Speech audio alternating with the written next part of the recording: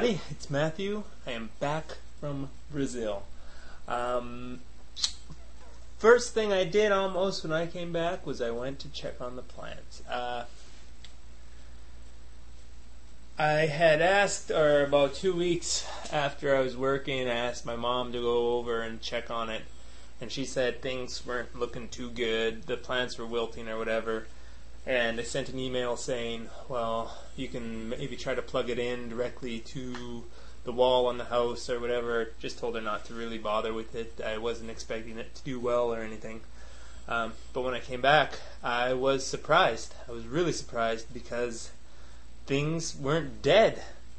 Things were alive and looking really good even. And there was, out of the 12 plants, there was only one that had died. Looked like it died fairly early on, and everything else was just really green, healthy looking.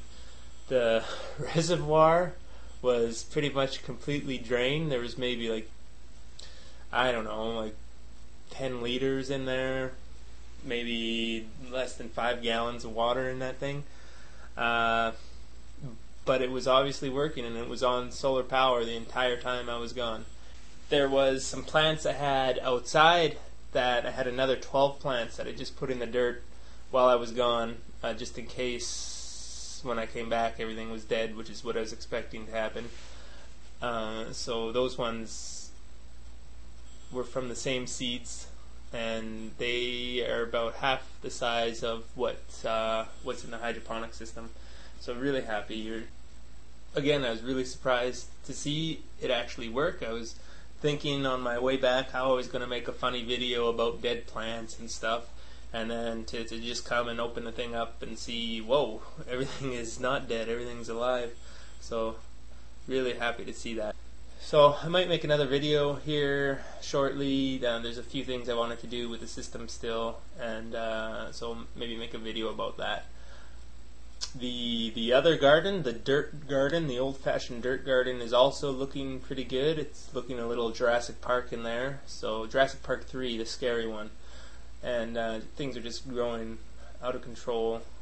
Need to really pick some of that stuff. I want to thank everybody who has been leaving comments.